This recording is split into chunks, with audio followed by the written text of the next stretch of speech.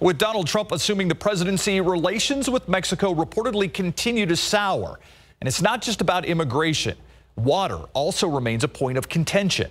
Justin Horn recently spoke with Representative Lyle Larson, who serves on the Southwestern States Water Commission, about a decades-old treaty that's in danger of dissolving.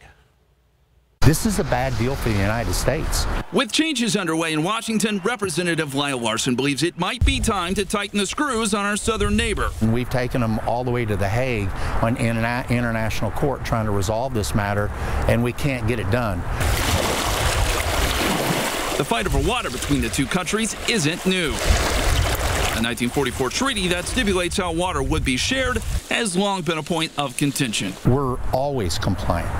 100% compliant for the last 50 years. Mexico, however, who is obligated to release 350,000 acre-feet annually into the Rio Grande, built up a debt, recently repaying some of the water to the U.S., but not all. Lake Amstead, that lake will drop sometimes 50 feet because the people in Mexico aren't releasing the 350,000 acre-feet of water. From the Amistad Reservoir, the Rio Grande water obviously flows south to Falcon Lake and eventually the valley.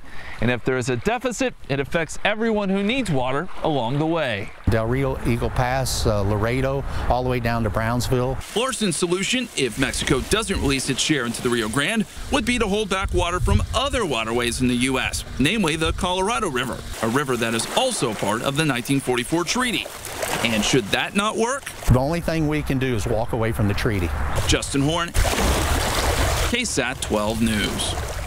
In a recent statement in a South Texas newspaper, the U.S. Commissioner of the International Boundary and Water Commission, Edward Dresina, voiced opposition to Larson's views of withholding water, saying that that move would, quote, usher in an era of conflict that would harm water users in both countries and could spell the end of the treaty itself, end quote.